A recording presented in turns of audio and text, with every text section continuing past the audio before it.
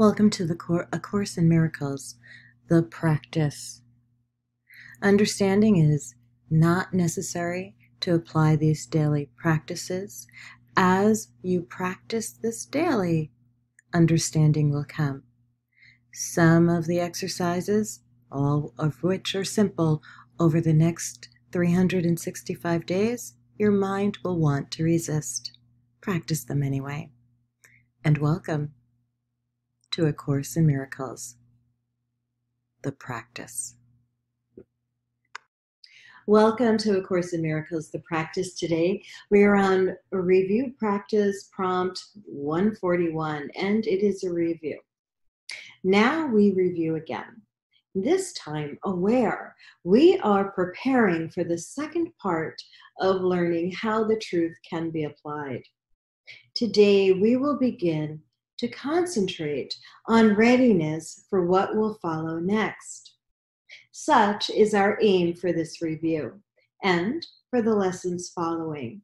Thus, we review the recent lessons and their central thoughts in such a way as will facilitate the readiness that we would now achieve.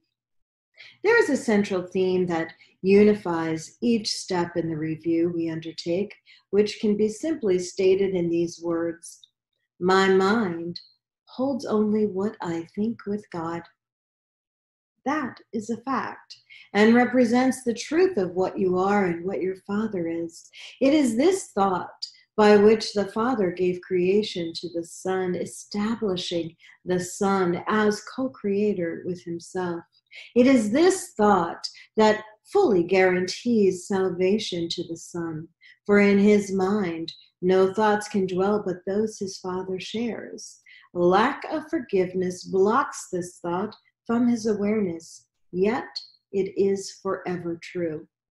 Let us begin our preparation with some understanding of the many forms in which the lack of true forgiveness may be carefully concealed. Because they are illusions, they are not perceived to be what they are. Defenses that protect your unforgiving thoughts from being seen and recognized. Their purpose is to show you something else and hold correction off through self-deceptions made to take its place. And yet, your mind holds only what you think with God.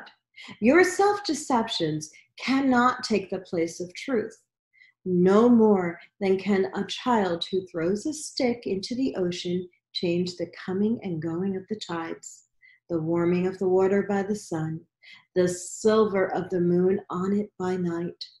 So do we start each practice period in this review with readying our minds to understand the lessons that we read and see the meaning that they offer us. Begin each day with time devoted to preparation of your mind and learn what each idea you will review that day can offer you in freedom and in peace. Open your mind and clear it of all thoughts that would deceive, and let this thought alone engage it fully and remove the rest.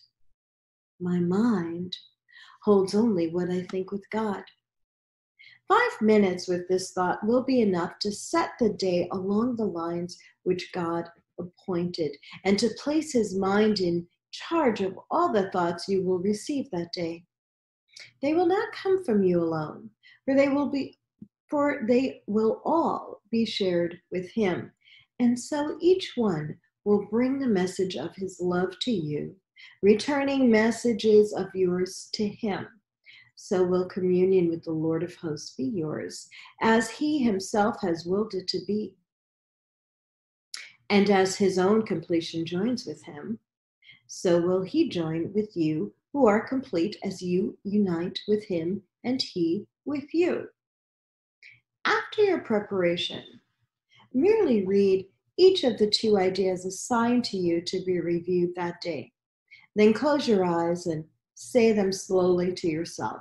There is no hurry now, for you are using time for its intended purpose.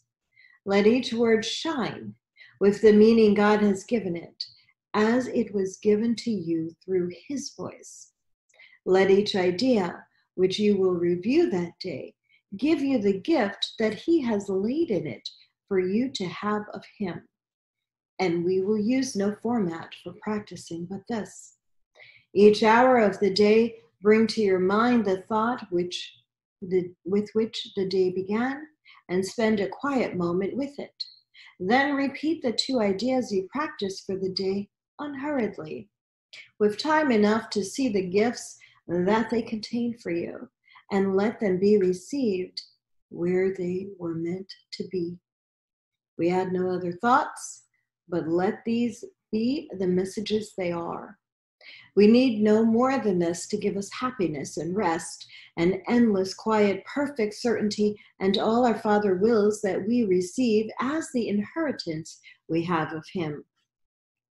Each day of practicing as we review, we close as we began, repeating first the thought that made the day a special time of blessing and of happiness for us, and through our faithfulness restored the world from darkness to light, from grief to joy, from pain to peace, from sin to holiness. God offers thanks to you who practice thus the keeping of his word. And as you give your mind to the ideas for the day again before you sleep, his gratitude surrounds you in the peace wherein he wills you be forever, and are learning now to claim again as your inheritance. The practice prompts for practice 141 are: my mind only holds what I think with God. Forgiveness is the key to happiness. Forgiveness offers everything I want. I'm Keisha Dixon. This has been A Course in Miracles, the practice. We are in a review practice period. Practice prompt 141. My mind holds only what I think with God. Forgiveness is the key to happiness. Forgiveness offers everything I want.